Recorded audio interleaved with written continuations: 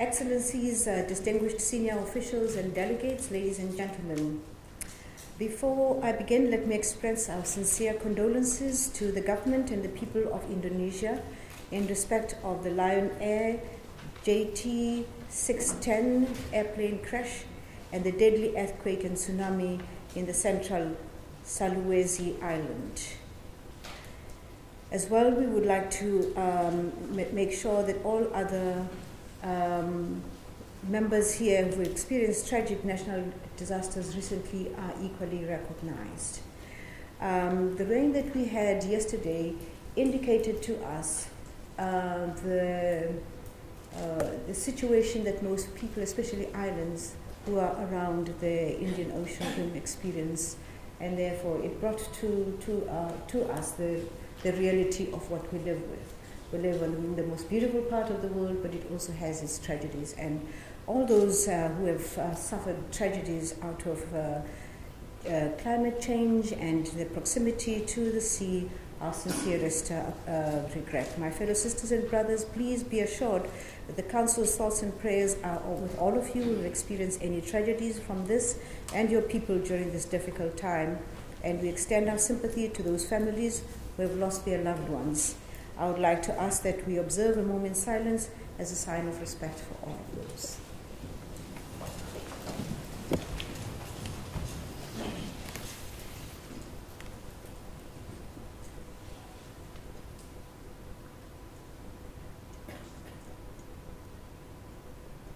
Thank you.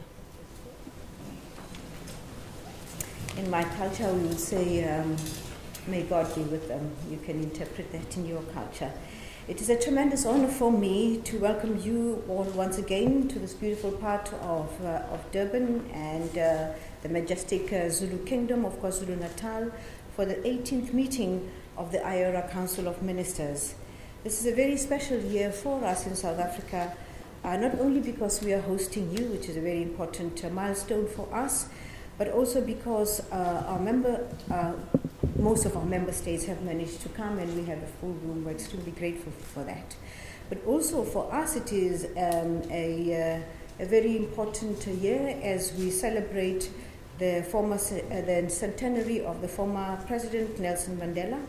We remember Nelson Mandela for his founding thoughts that brought all of us together. I'd like to also acknowledge that he is sharing this anniversary with a very important other contributor to our collective here.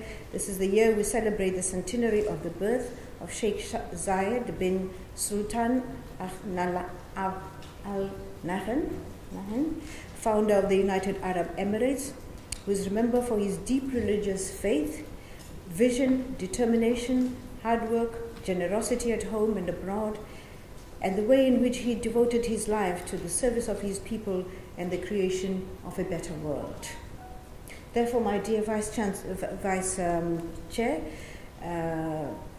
we would like to send a special message to the people of the United Arab Emirates to say that we are with them as they celebrate the anniversary of His Royal Highness. We look forward to working very closely with you as the people of South Africa as you will be taking over IORA, and we are firmly convinced that IORA in your hands as the UAE will be in very good hands.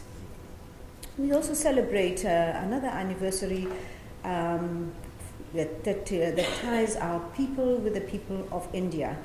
We remember the role of Mahatma Gandhi, and we celebrate his 124th anniversary of his arrival here in Durban.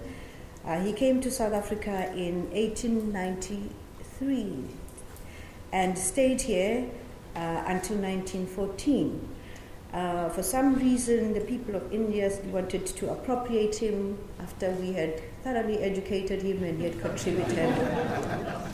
And he agreed, and he went over to India. But his vision and his commitment to freedom has left a lasting impression to the people of South Africa and the people of Durban and India, and we share this in common, and we'd like to take this opportunity through you, Minister, to convey to the people of India that he actually is ours.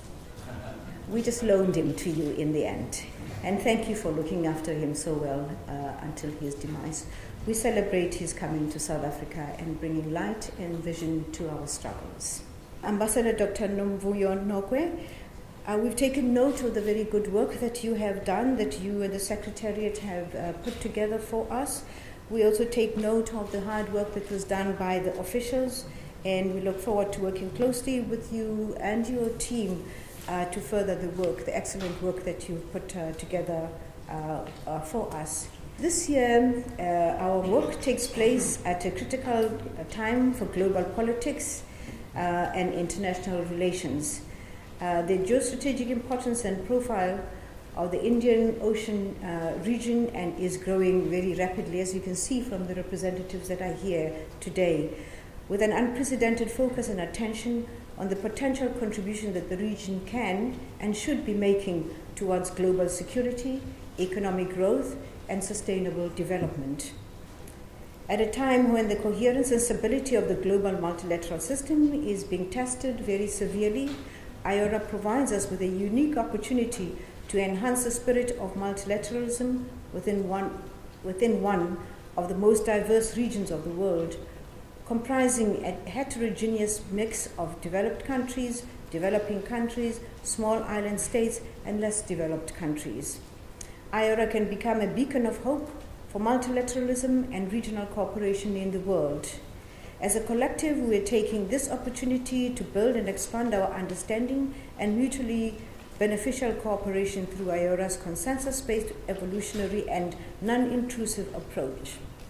As a group, we must use this approach to promote cohesiveness, unity within the region, while resisting the emerging and very real threat of geopolitical rivalry taking root in the Indian Ocean around us. As member states of the Indian Ocean Rim Association, it is our space to protect and develop for the mutual benefit of all our peoples. We cannot do this alone. Our vision for the region is encapsulated in our theme for our chairpersonship of IORA, uniting the peoples of Africa, the peoples of Asia, the people of Australasia, and the Middle East through enhanced cooperation for peace, stability, sustainable development.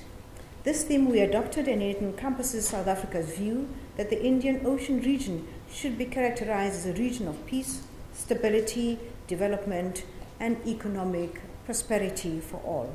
We consider IORA as a preeminent regional organization within which to pursue this ambitious goal. Over the past year of our chairpersonship, we've been working tirelessly to strengthen the institution, including the Secretariat, for whose work I'm extremely grateful. And we are delighted to have hosted a technical workshop in Mauritius in March that was aimed at improving the capacity and efficiency of the Secretariat in supporting the IORA member states' activities going forward. We would like to see such an engagement regularized on the calendar of IORA events. The seamlessness with which this meeting will take place would indicate that we've had prior discussions thanks to the Secretariat. As an association, we must be dynamic. We must make sure that our structures and procedures can adapt to the shifts in global trends and our own priorities.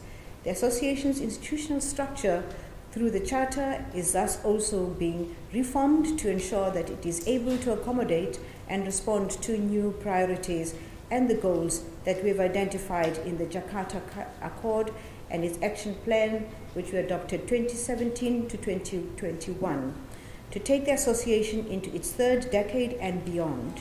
A revised charter will give us this necessary flexibility and longevity. To this end, we are establishing a new dedicated functional body, I believe it's more than one, to deal specifically with IORA's priorities in areas such as maritime security, and I'm glad that we have a Rear Admiral here who might assist us in that.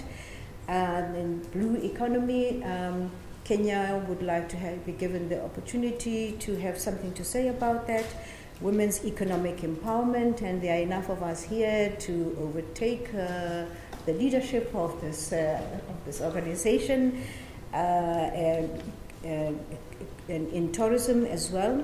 At the same time, we are also looking forward to revitalizing existing institutional mechanisms to enhance trade investment facilitation, with a focus on the promotion of small and medium enterprises, while also strengthening and increasing the role of the academia in IORA, as envisaged at the founding of this association. As we have seen in Indonesia and around the world recently, the importance of improving resilience and the responses to disaster and risk management in the region cannot be overemphasized. This is an area of priority focus that we will all need to take forward with haste, including the implementation of the IORA Memorandum of Understanding on Search and Rescue.